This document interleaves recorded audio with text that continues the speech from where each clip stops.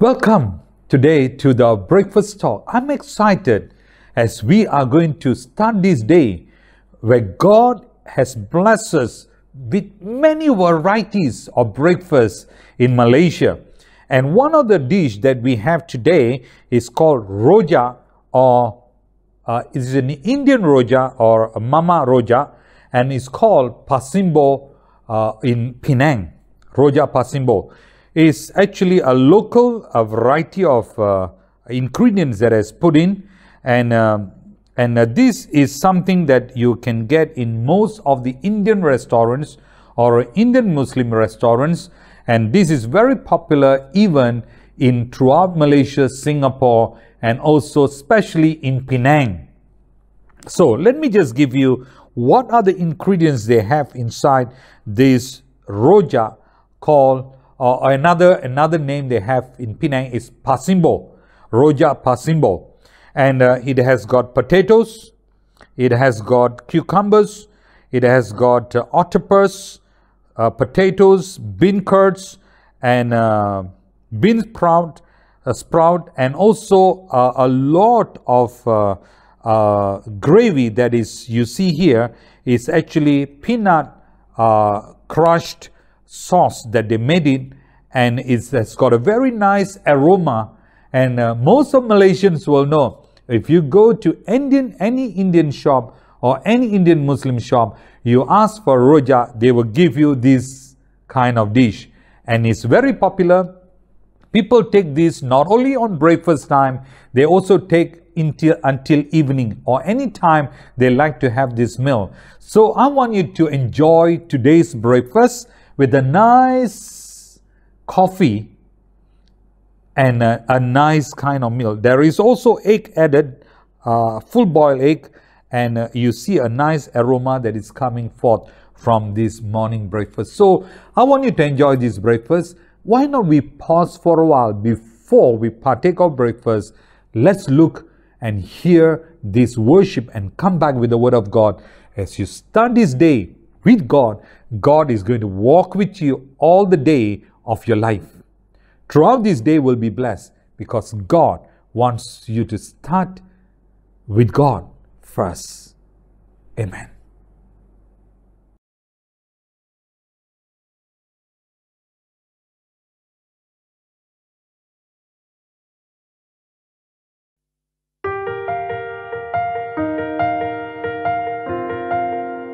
All to Jesus I surrender, all to Him I freely give. I will ever love and trust Him, in His presence daily live. All to Jesus I surrender, humbly at His feet I bow. Worldly pleasures all forsaken, take me, Jesus, take me now. All I am, I give it back to you. Every breath, every step, oh, I surrender all. All to Jesus I surrender, make me Savior, wholly thine. Let me feel the Holy Spirit, truly know that thou art mine. All I am,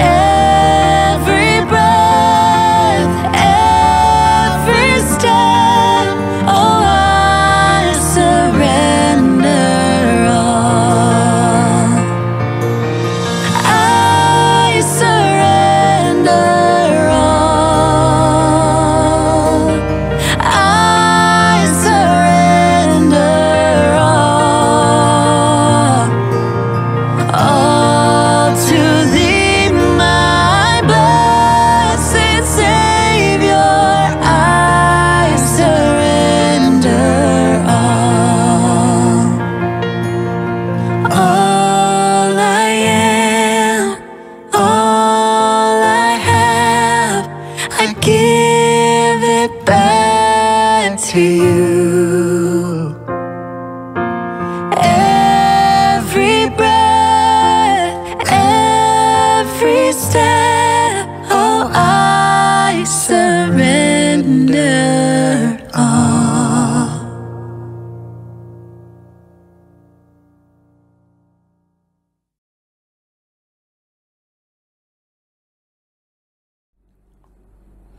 Praise the Lord. I'm excited as you are going to enjoy today as your breakfast. And also I want you to enjoy the Word of God, because the Word of God is life unto you. The Word of God is going to open a new floodgate and a new season for your life. I believe everyone will go through seasons of life. Sometimes in our season, there are dry seasons, frustrated seasons, seasons of disappointment, seasons of failure. But God is saying, I'm bringing a new season into your life. And today I'm going to talk to you about season of recovery. Season of recovery. We need to recover everything the devil has stolen from our life. Because the devil is a liar. A devil is a cheater. The devil comes to kill, steal, and rob everything that God pertained to our life.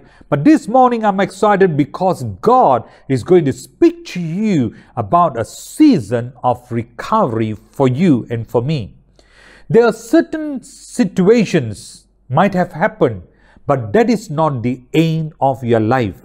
But that is the beginning of your life to trust the Lord, to look to the Lord and start praying, because a season of recovery is coming to your life. A season of recovery is coming to your career. A season of recovery is coming to your business. A season of recovery is coming to your family. I do not know who I'm talking to. I'm talking to some of the married people. There is a season of recovery in your marriage. There's a season of recovery in your marriage. God is pouring His Spirit, and God is pouring a new season into your life. I want you to trust the Lord. Jesus is your deliverer. Jesus is the source of your life. Jesus is a new season for your life. I want you to change everything that you speak. When you are going to walk into a new season of life, you need to have a new word in your language. You need to have a new voice to proclaim and decree things in your life where God is able to change everything. Let's look at what the Bible says about a season of recovery. I believe even in the Bible, many servants of God has gone through certain seasons in their life. There were so much of victory, there was also failures in their life. There was also disappointments in their life. But if they have gone through, the Bible says they are men and women of faith who has run and finished the race. How much more we can also learn from them and experience and change everything in our life so that we can have a new season in our life. Are you ready, church, to start a new season? Are you ready to tell the Lord, oh God, give me a new season? The season of recovery is right now for you, right there for you today. I want you to turn your text to the book of 1 Samuel, chapter 30, verse 1 to verse 6. 1 Samuel, chapter 30, verse 1 to verse 6. I'm just going to summarize a little, and I'm going to tell you a story, what really happened to King David. All right. And David was greatly distressed, for the people speak of stoning him. Now, look at this. David is a king who fought for the people, brought them great victory. And yet, there was a season in his life, the people wanted to stone him because of failure and distress.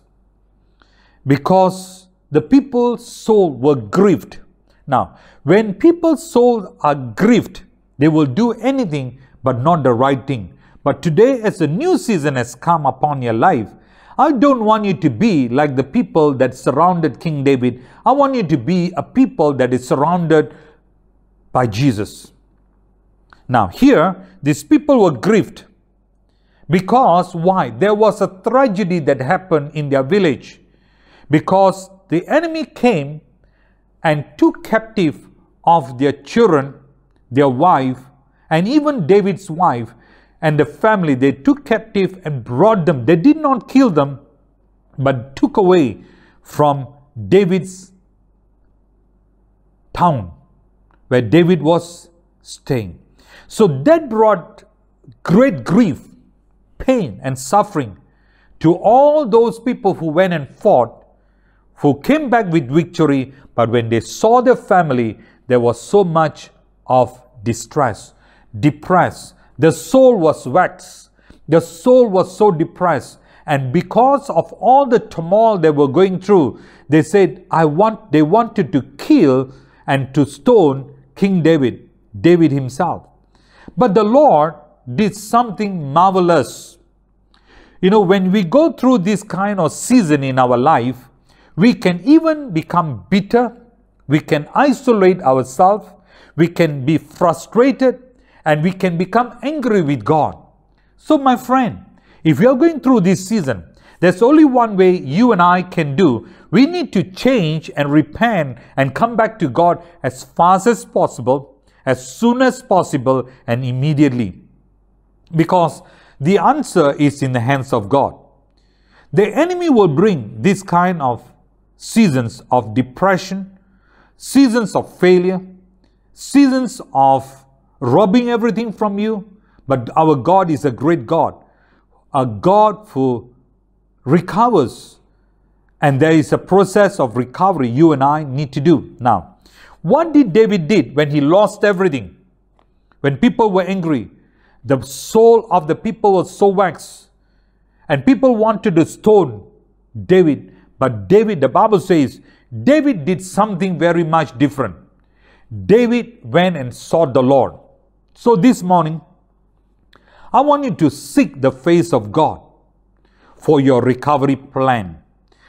I want you to look to the Lord and say, Lord, I'm going through this, but I'm looking for a new season of recovery in my life, in my business, in my career, in the marriage.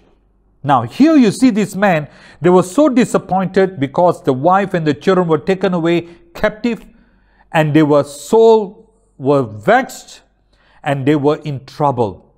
But the sad portion of their life, they did not look to God, because God is the source of everything.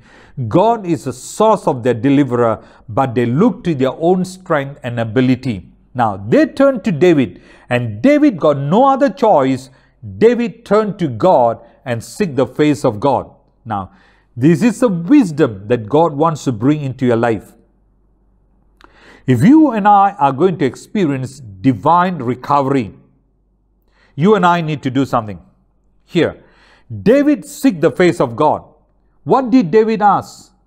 David did not ask for anything. He says, Lord, what should I do?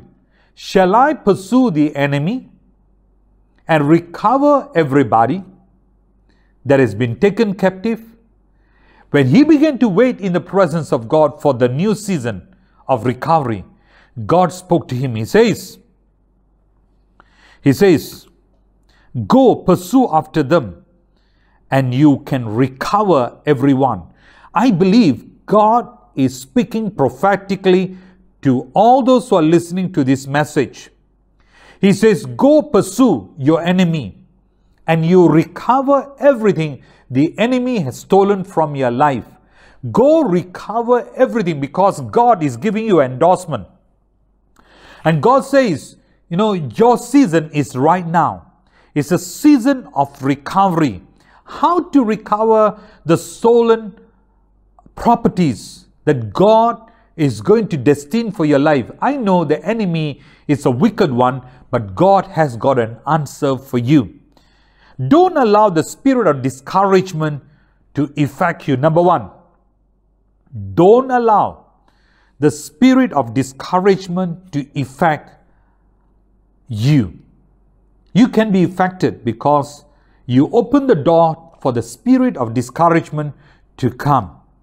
So now you need to stand and say to the Lord, oh God, I'm going to pursue after you, and I'm going to have a new season in my life, a season of recovery, and I'm going to get rid of all the spirit of discouragement, the thoughts of discouragement, the heart of discouragement, and all the friends who discourage you. And I'm going to trust the Lord for a supernatural new season in your life, in your family, in your career, in your business. Hallelujah. Can God do that? Yes. God is a great God. God can do a supernatural work. God can release the anointing upon your life. And God is ready. He says, first thing, don't allow the spirit of discouragement. Here the devil brings the spirit of discouragement. So the same thing happened in the time of David. The devil brought spirit of discouragement and fear, so that David will be shaken and the army will be shaken, because they got the victory. They came back, they saw the family lost, they saw everything was taken, the wealth was taken, the house was burned, and everything was destroyed. Now they say, we were serving the Lord, we were trusting God, everything was taken, what shall I do? But I want you to know, God can give you back sevenfold of the blessing of God upon your life. So now, first thing, don't allow the spirit of discouragement to affect our life, affect our thought, affect our spirit. Your spirit man is important. Keep your spirit man alive, excited through the word of God. Number two, make inquiries from God. David inquired the Lord in Psalms in 1 Samuel chapter 30 verse 8. David inquired of the Lord. He asked the Lord, shall I go? Shall I find?